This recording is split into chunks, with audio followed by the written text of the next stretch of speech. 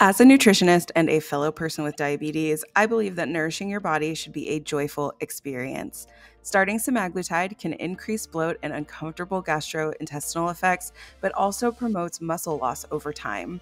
The chocolate and mixed fruit flavors of BioCare Nutrition are not only delicious, but also rich in essential nutrients and add a great amount of protein to your daily intake. Say goodbye to bland shakes and hello to a flavorful way to meet your nutritional needs while also soothing those side effects. Visit biocarenutrition.com and use the code HangryWoman on your upcoming order. Welcome to the Your Diabestie podcast, the podcast that ensures you never have to do diabetes alone. My name is Mila, and I'm your host. I live with latent autoimmune diabetes in adults, which is a slow progressing form of type 1 diabetes. And today we're going to be talking about a topic that I think is hard but necessary, and that's a topic around body image. As you know, on this podcast, we talk all things diabetes and we support each other through our journeys. It is hard enough to live with diabetes without feeling judged and without feeling like you're being criticized for every move that you make. But I really wanted to dive into this topic because I thought it was an important one. You guys know I am no stranger to rude comments. And that comment said, if you are on Ozempic, why are you still fat? Side eye, right? I hate when people make judgments about my body or anybody else's body. But questions like that don't do much to help our body image, right? I feel like I have had so many issues with body image in my life, and trigger warning for the rest of this episode may include talk of eating disorders as well as body image issues. And if that is something that you can't handle at this moment, there's no shame in that. But I didn't want to proceed with what I'm about to talk about without mentioning those things. So might be a good time to tune into another episode. And yeah, I'm diving into this one because wow.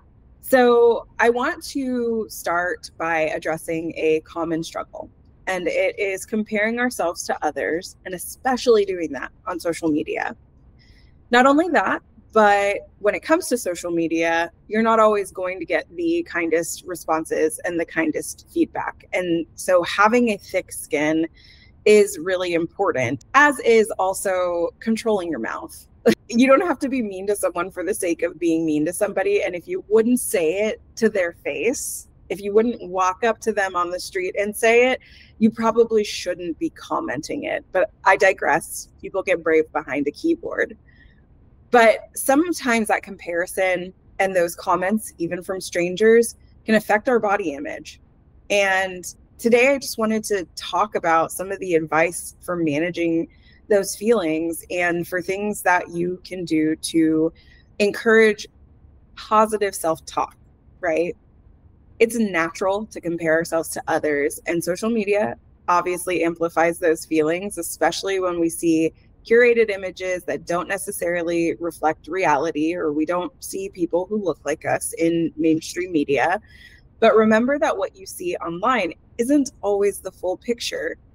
So focus on celebrating your own journey and your own achievements rather than comparing yourself to others.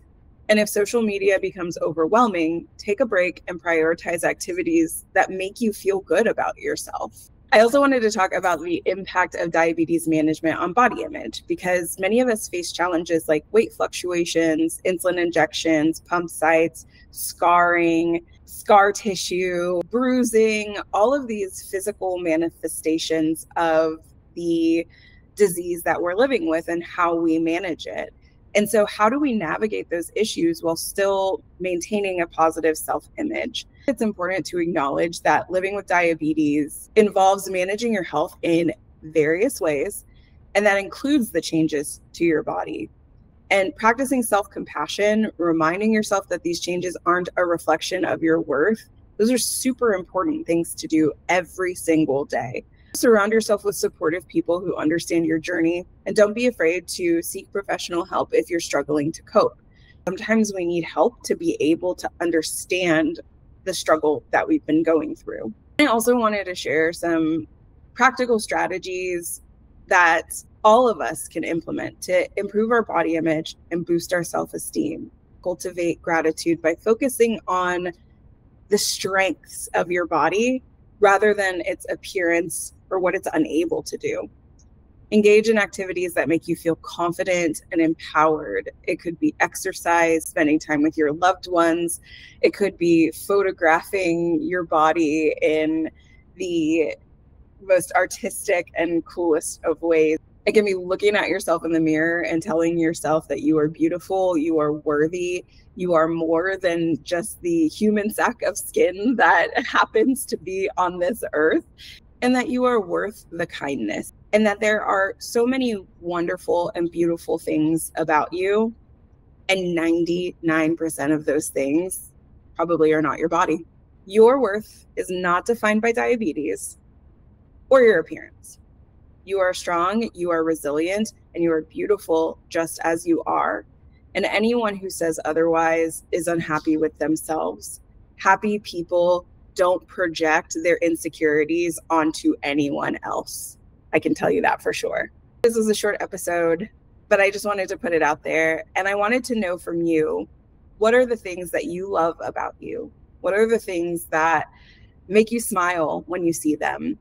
What are the things about you that make you proud to be you? Remember those things and take those things with you past this podcast and tell yourself them every day and believe them every day. The things that you think about yourself, especially the positive, wonderful, and powerful things about you, those things are the things that are true about you, not the negative self-talk, not the things that external people and external voices put on you, but the way that you feel about yourself in here, the way that you feel in your heart, the goodness and the things that you know to be true about yourself, the positive things that you know to be true about yourself, that's what makes you you. And that's the focus. That's it for today. Thank you for listening to Your Diabestie. And I hope that this was empowering for you.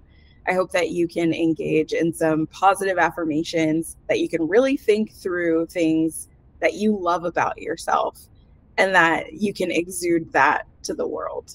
If you want the transcript of this episode or the YouTube version, which I always put up because everyone says it's like talking to a friend, which I think is so funny, you can go to diabestiepod.com, and that's where you'll get all of that information, as well as all of the episodes of Your Diabesties. Thank you so much for listening today. I hope that you can spread your goodness to the world and that you look at yourself a lot differently after this episode. Thanks for listening, and I'll see you in the next one. Take care.